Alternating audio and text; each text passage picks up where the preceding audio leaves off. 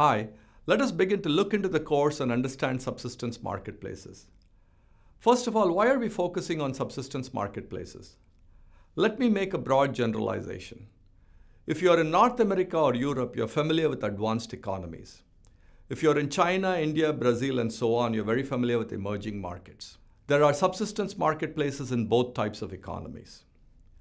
In emerging markets, many people live in the broad range of low income, and that is what we are also referring to as subsistence marketplaces.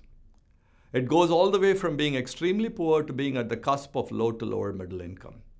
This is also true in advanced economies. We are focusing on subsistence marketplaces for a number of reasons. And part of it is because that is where you can get a lot of cultural insights as well. What do I mean by low income and poverty? What I mean by that is I've never been poor and I come from the highest social hierarchy in India. The first house I remember was a 2-bedroom home that we rented in Mumbai, formerly Bombay. Now my father grew up lower middle income, but I've always been either middle or upper income. So I am the least qualified in terms of experiencing poverty. As I already mentioned, I come from the highest social hierarchy in India, not the economic, but the social. And what that means is that my great-great-grandfather would have told my great-grandfather to study and so on.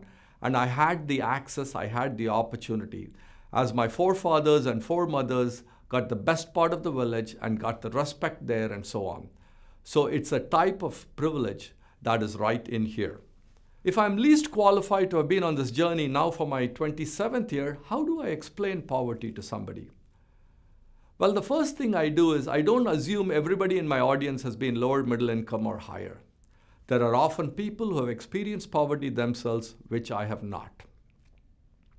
The way I try to explain poverty is by explaining a very typical day for me. For example, today I got in my car, I had what I needed to, and I drove over to the studio. Everything works for me on a typical day. My life is filled with certainty. The car worked, my cell phone worked, the studio works. I came here, I parked, I came up, and I have amazing people in the studio who have set everything up for me. And in case something doesn't work, let's say my cell phone, I have other options. I could have gone on my laptop. I could have called the studio on Skype and so on. So what I described to you is a life that is largely filled with certainties.